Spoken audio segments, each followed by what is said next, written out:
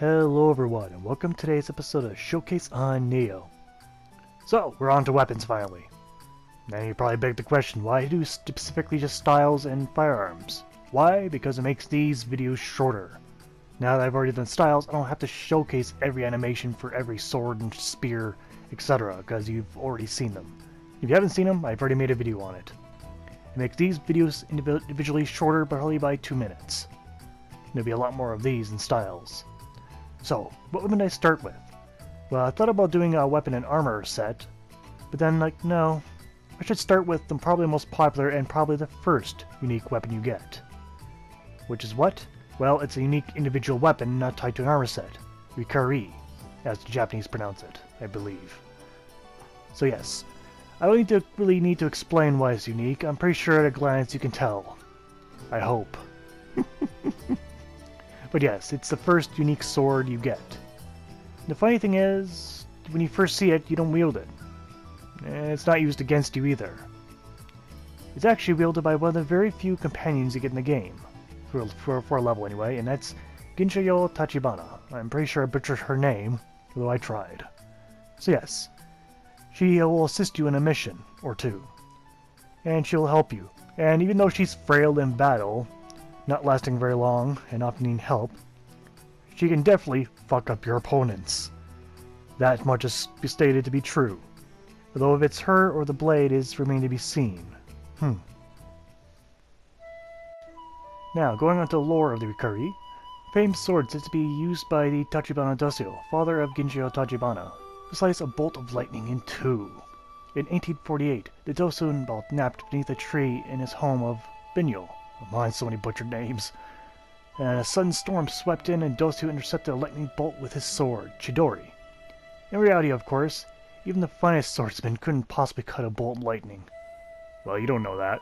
Maybe it's just not a good enough sword. Maybe, whatever. Thus may interrupting the legend of as Dosyo facing off against the yokai, such as Nu or Riju. Oh, so many butchered names.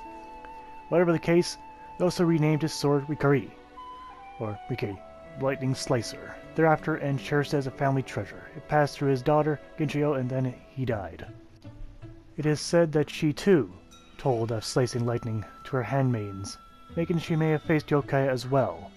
Well, in this game that becomes fact. But yes, this actually is a true tale. Now, the Chidori, some anime fans may recognize that, but otherwise, yes, it is a true story. As true stories gets, anyway. Anyway, let's go on to the stats. Now, I have my level 102 Raikiri. I've used it quite well, and I've remade it a couple of times when I needed the lightning effect. And we can see that we get a couple things. Where we get the stats of lightning itself. We also got the chance or change to attack. This is what scales off of our character itself, our spirit, so that's extra attack based on your spirit. Now I'll ignore their stats because those stats aren't actually built with the weapon. We'll go down to the more down. Now we'll ignore attack multiplier as well, because again, these weapons can be remade infinitely and their attack scrabble moves along with you. But the rest of the stuff does not. So, we also get a buff from heart. Now, if you leveled up, you notice that heart is related to sword, so the more heart you have, the better your damage. But it also scales off strength and skill as well. Although not nearly as well at D+ and C+. But oh well. And I guess also the break and parry, well, the parry remains the same, but the break all levels up with you. Again, as the sword gets stronger as you remake it in Soulforge and so on and so forth. Now, if you don't want to find off dead people, you can make your own. When you do acquire it, you get the smithing text, which can be handed off to the blacksmiths. And all I need is Takahagame and the Devil's or Demon's Horn. And you get plenty of Demon Horns if you play enough. So the manufacturing cost is actually quite low. And as I mentioned earlier, you get the lightning and the change to attack based on spirit. That's the standard for this weapon. The rest of the stats vary depending on your rarity. So pretty cheap to manufacture, to be honest. Pretty cheap. Now, if you're curious, here's my stats. That's what my stats is at the moment. This will change video to video as I get stronger. Now, looking at my stats, I do have a high amount of spirit, and it's not because of the Raikiri itself. It's because there's a lot of guardian spirits that require high spirit points to use their full effect, which I'll get into in another video. But otherwise, I do have a lot of skill and plenty of heart. They're among my top, well, attributes here. Now, before we get into performance or any showing off, I do have the one problem with this weapon. As much as it looks awesome, here I'll show you some audio or let you listen.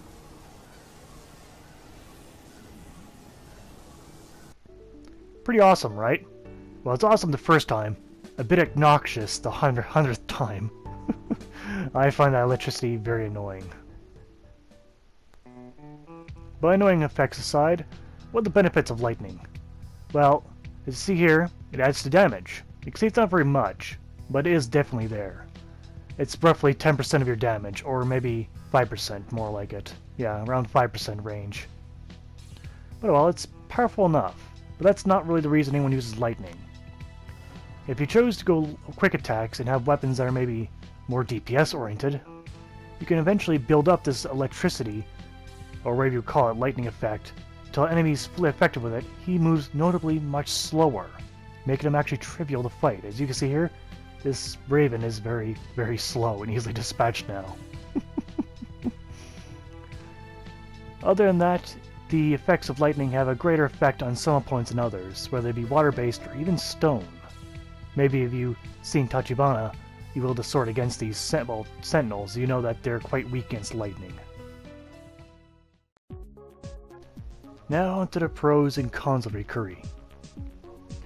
For the pros, we have that lightning effect that's always active in the weapon. Always. Also, always active is it scales off your spirit. That's always the case. And lightning, it can cause slowdown of the opponent. I'm not sure to properly word that one. It slows the enemy down. Anyway, on the cons, there aren't really too many cons, but I will have to say it is obnoxious. The sound, anyway. The constant lightning stream. Like I said, on the 100th time, or even greater, it's obnoxious the sound is. And that is the only real con here, to be honest. Everything else is pretty good. Now for score, it is individual weapon, so it's a bit hard to score, because I can't score damage because everything scales. So yes, and I can't do range because all the swords are the same range. I've already covered that in my styles. In the style videos I've already done. So I'll go over the specific things for these weapons, such as scaling, the effects, and anything else miscellaneous will trail. For scaling though, I'll give it 8 out of 10. It's excellent scaling, especially if it scales off your spirit, which you should have in the first place anyway. A lot of weapons don't have that. Now for effects like the lightning, which is pretty damn good, and it's on a sword, I will give that a 7 out of 10. Because you can easily inflict that lightning, or that slowdown. For Misk, I'll give it a 7 out of 10. You get it early in the game, and the manufacturing of it is actually relatively very cheap. So that's pretty good. So in total, I give the Raikiri 22 out of 30. It's an excellent weapon. Very good. Very nice too. And that concludes that review. Now I'd like to ask you something. Do you think I did this review justice? Did it okay? I'm still a bit unsure about how I did this one. I feel like I could have done something better, but I can't quite put my finger on it. If you got any suggestions, feel free to leave a comment down below. If not, then I'll proceed how I am. And that has been just Showcase for Taylor. Thank you all for watching. I hope to see you guys next time. Take care out there.